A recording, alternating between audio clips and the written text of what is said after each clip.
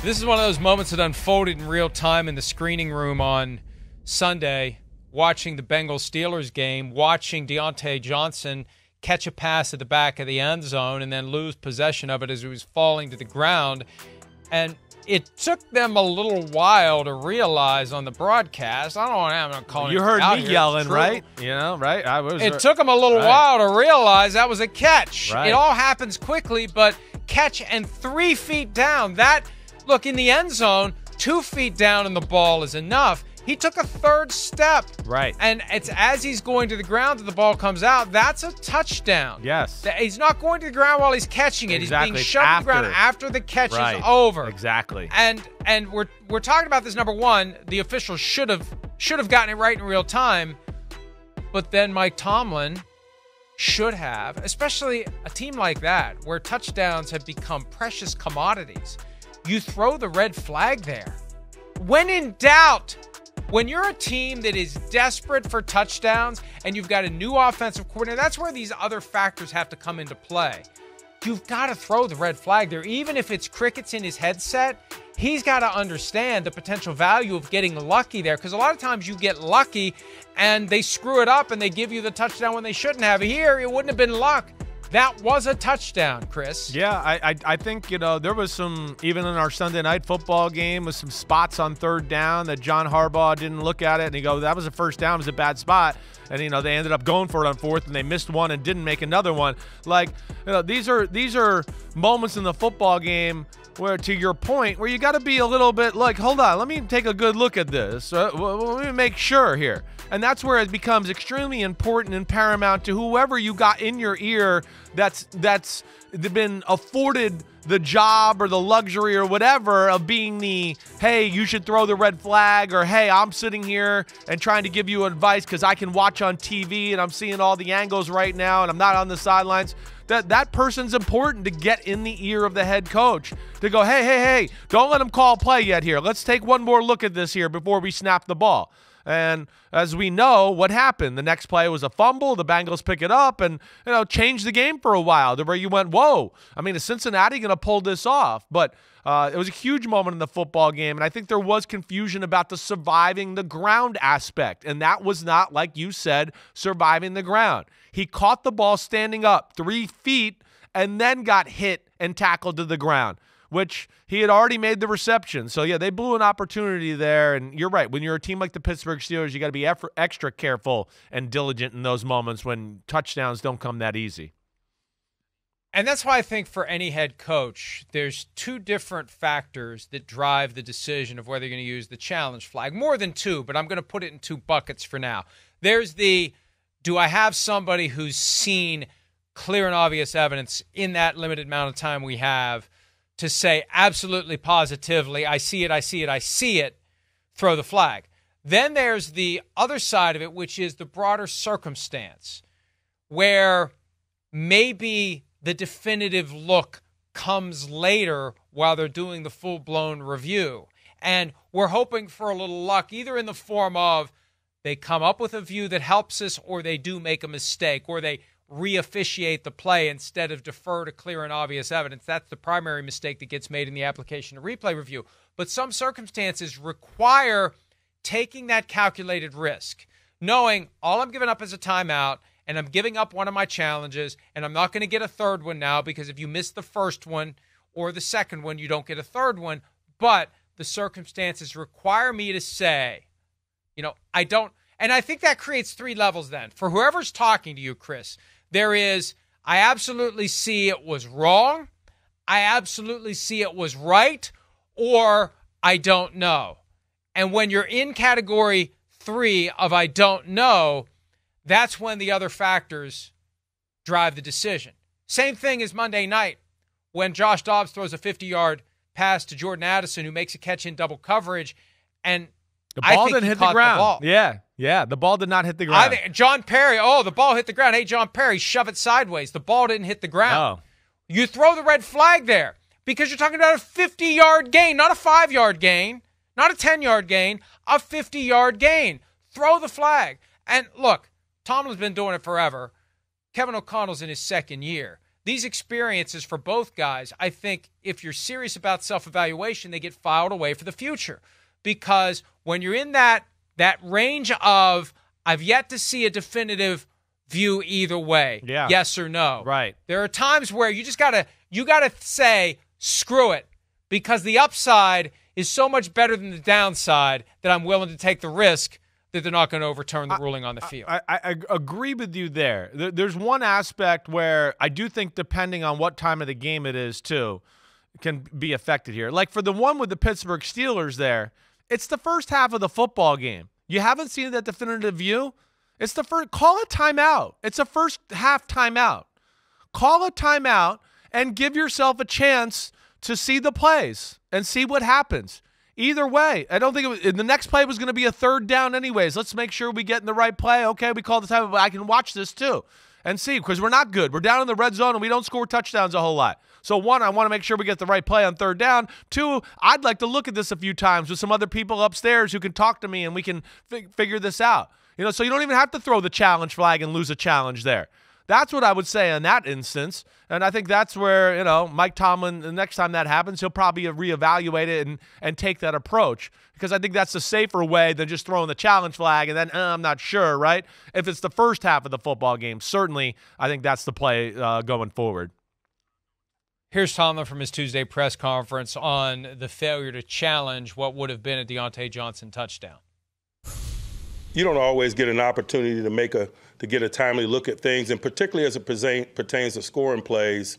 Oftentimes I proceed with the assumption that if they call it a non-scoring play, then I believe they're not speculating in any way.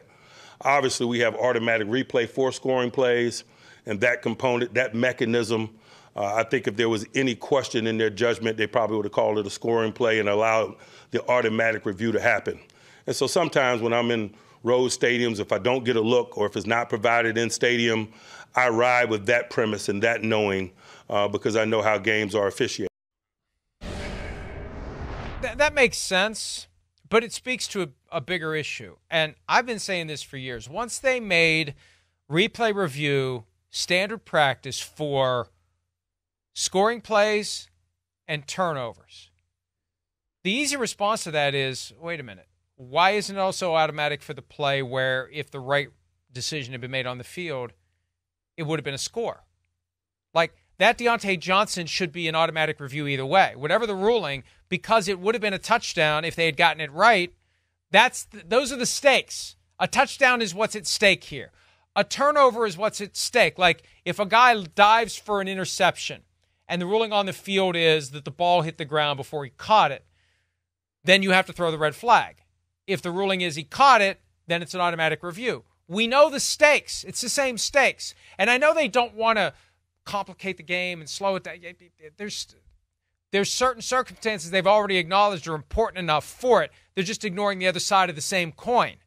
Oh, well, if it's a scoring play, we'll automatically review it. Well, it would have been a scoring play if your officials hadn't gotten it wrong, so you should be reviewing that too. That's a broader issue, but that would mean that you don't have to make that decision of throwing the red flag. They're going to look at it automatically, and I think they should look at something like that automatically. Yeah, I think this is one that's going to eventually go that way, because I think coaches are in the competition community and all that are going to bang the table. It's like you said, the stakes are too high. With gambling, the amount of money the league's making, and we're just seeing, guys can get their ass fired after 12 weeks, and who knows, you get a little bad luck with a bad call here or there or whatever. So that's where I think they'll have the backing of the coaches to want to see that, right? And, I know we had the other touchdown in the Broncos game we wanted to review. You want to go over that too with the Trautman one? That would show that one at all? Well, this is one where there was a successful challenge made that resulted in a touchdown for Trautman against the Cleveland Browns. And the ruling on the field, and this is one where, again, the ruling on the field, no touchdown. Sean Payton had to use a red flag, had to risk a timeout to get this touchdown that ended up being the dagger.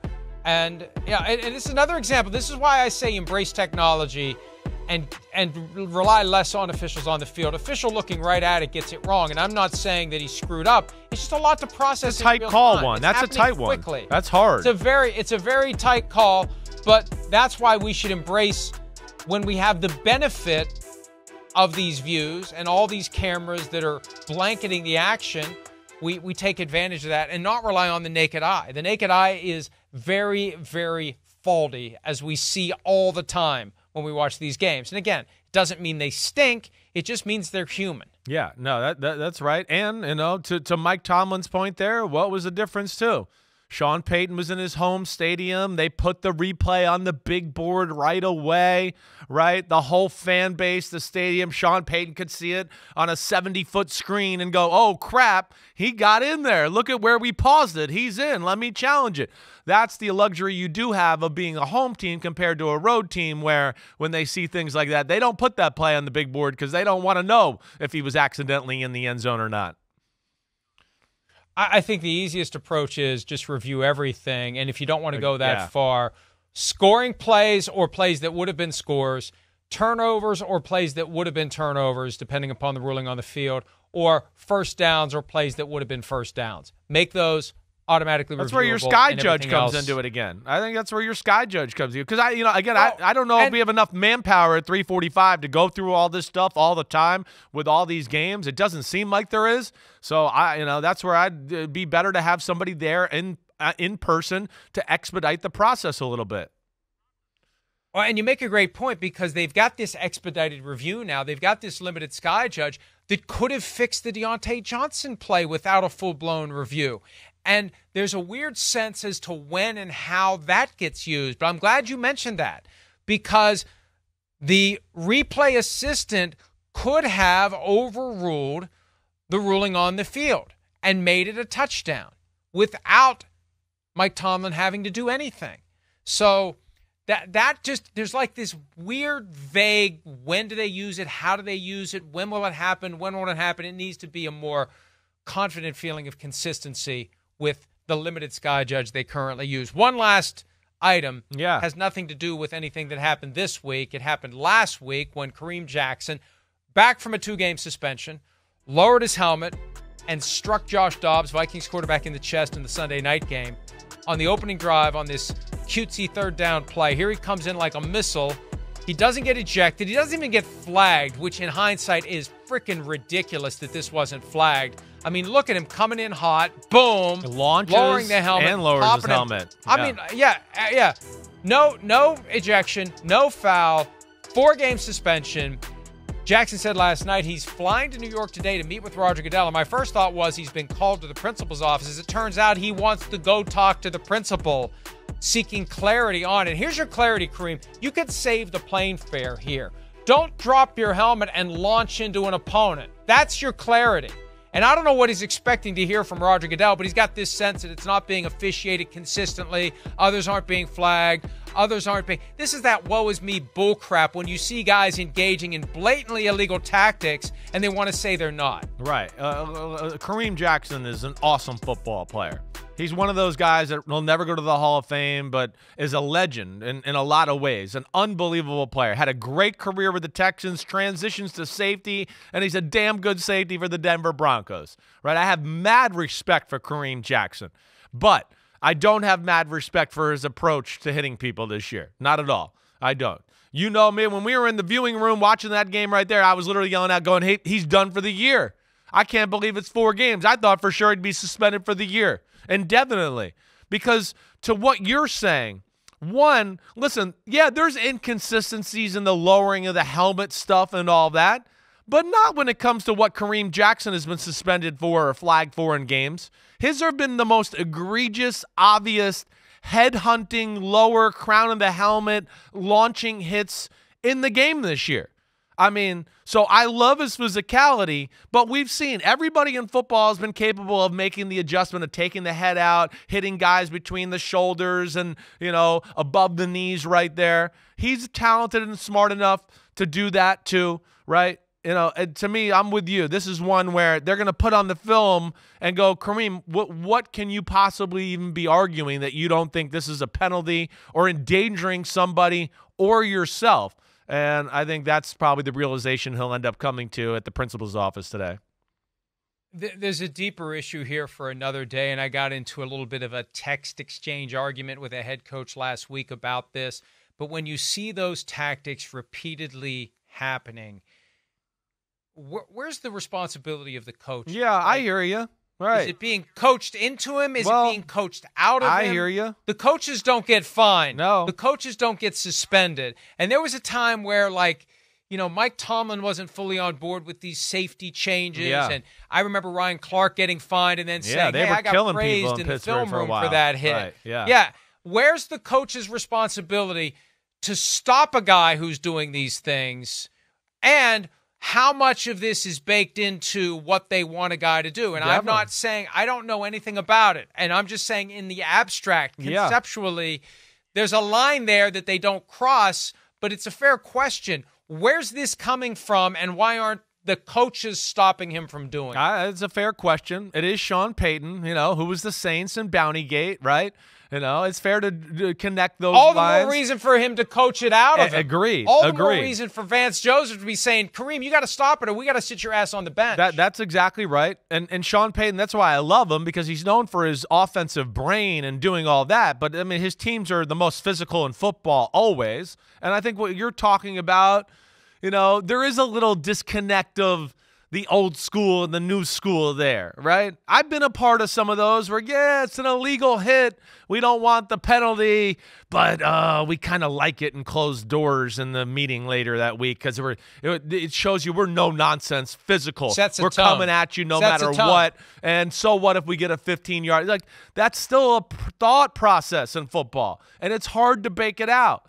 So, you just try to get it out and do it the right way and not do things like that where you lower your head. And, ultimately what I worry about with hits like that is I worry more about Kareem Jackson there than I do Josh Dobbs.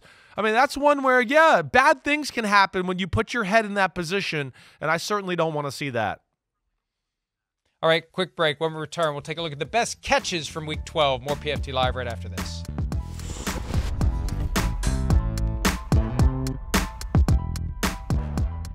Hi, it's Mike Florio. Thanks for watching PFT on YouTube. Hit subscribe for the latest news and analysis from Pro Football Talk.